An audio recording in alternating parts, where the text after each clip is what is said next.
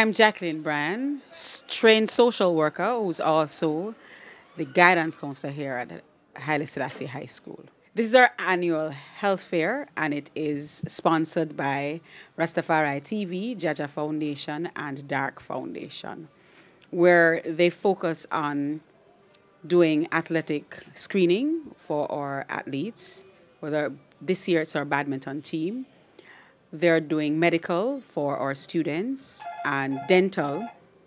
There's also motivational talk that was done by Kevin Wallen to a group of students this morning, and Suzette Henry that spoke to a group of our students to motivate them to do better, to achieve better. So it's psychosocial, right? So it's psychosocial and medical that we're doing. We're looking at the whole man. We notice that a lot of our students are not complying with the request of doing medicals every year.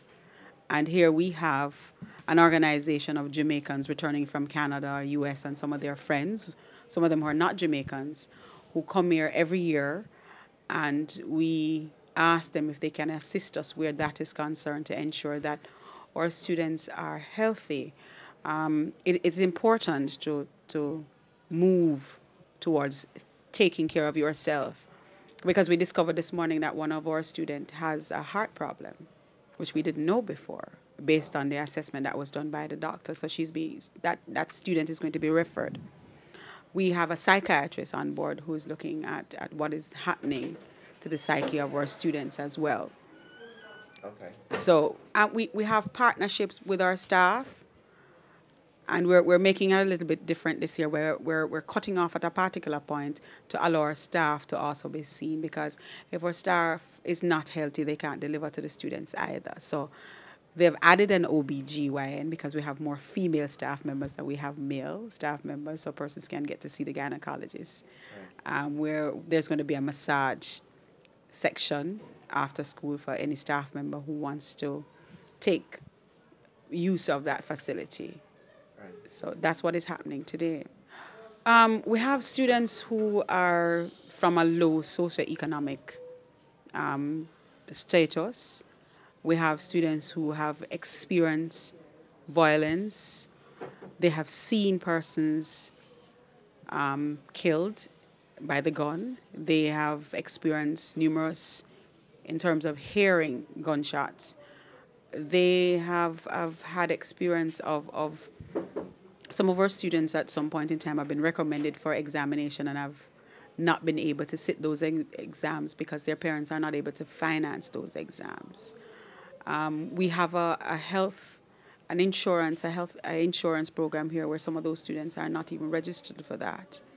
So we have persons who are in need, but we have some very brilliant students who have achieved in spite of the odds, because the head boy for last school year got the top grade in this division in terms of his results, and our head girl also, she got grade 1.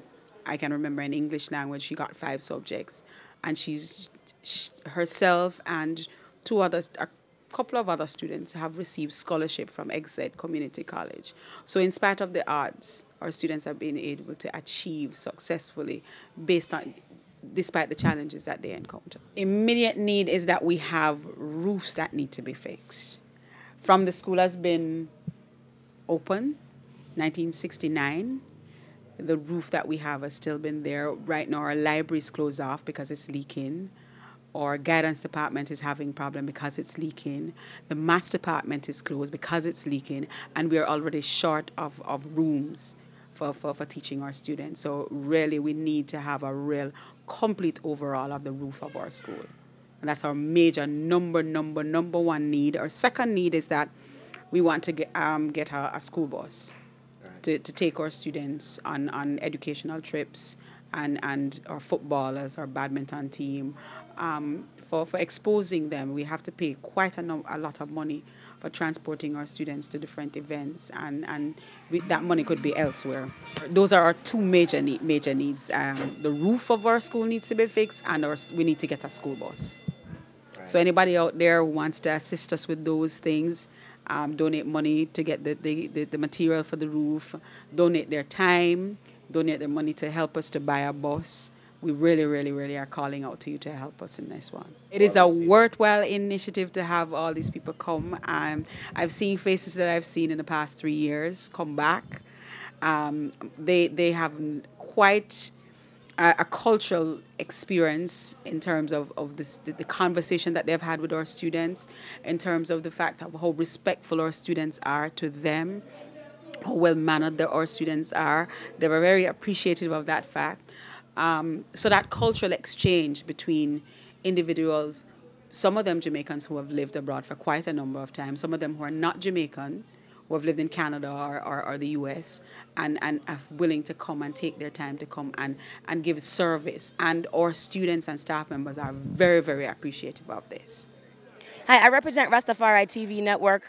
We're a heritage depository in Fort Lauderdale, and we saw the need of the school that His Imperial Majesty Emperor Haile Selassie I built in the 60s. It's fallen on disrepair and it's grossly underfunded by the government. So about 4 years ago, we became standing service to the school, and 3 years I called Dr. Dixon, my brethren here, my wonderful friend, and said, Doc, I know you do the Mission for Change with JAHJAH Foundation. Haile Selassie High and Painland need a health fair. He did not hesitate. That's the type of person he is. And he said, sure. And 3 years ago, we put it on the roster. This is our 3rd annual, and we're having a wonderful time. You know, it's a lot of work, the logistics, but we need a community, and we invite them to come out and help.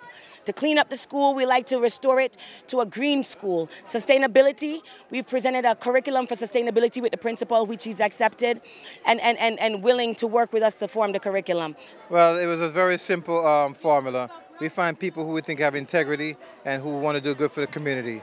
So I knew Sister Fanai, I knew her for years, so I knew where her passion lied, and it was only natural that we should form a collaboration, as I like to use the word collaboration, where we can work together to become stronger together instead of trying to do things individually. So that's how this initiative was born. JAHJAH Foundation, Rastafari TV. This is the 3rd year, and we're looking for so much more years with the support for the people, good people out there who can watch this video and support us.